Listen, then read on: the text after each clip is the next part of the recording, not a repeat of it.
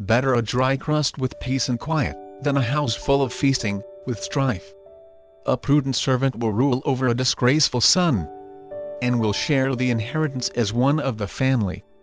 The crucible for silver and the furnace for gold, but the Lord tests the heart. A wicked person listens to deceitful lips. A liar pays attention to a destructive tongue. Whoever mocks the poor shows contempt for their Maker. Whoever gloats over disaster will not go unpunished. Children are a crown to the aged, and parents are the pride of their children. Eloquent lips are unsuited to a godless fool. How much worse lying lips to a ruler?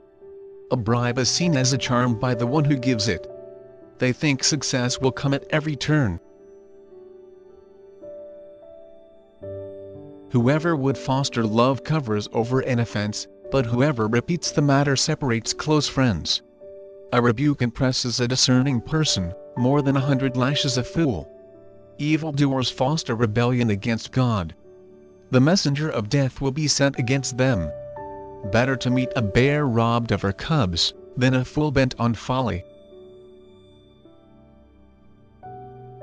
Evil will never leave the house of one who pays back evil for good. Starting a quarrel is like breaching a decameter, so drop the matter before a dispute breaks out. Acquitting the guilty and condemning the innocent. The Lord detests them both. Why should fools have money in hand to buy wisdom, when they are not able to understand it? A friend loves at all times, and a brother is born for a time of adversity. One who has no sense shakes hands in pledge, and puts up security for a neighbor. Whoever loves a quarrel loves sin. Whoever builds a high gate invites destruction. One whose heart is corrupt does not prosper. One whose tongue is perverse falls into trouble. To have a fool for a child brings grief. There is no joy for the parent of a godless fool. A cheerful heart is good medicine, but a crushed spirit dries up the bones. The wicked accept bribes in secret, to pervert the course of justice. A discerning person keeps wisdom in view, but a fool eyes wander to the ends of the earth. A foolish son brings grief to his father, and bitterness to the mother who bore him.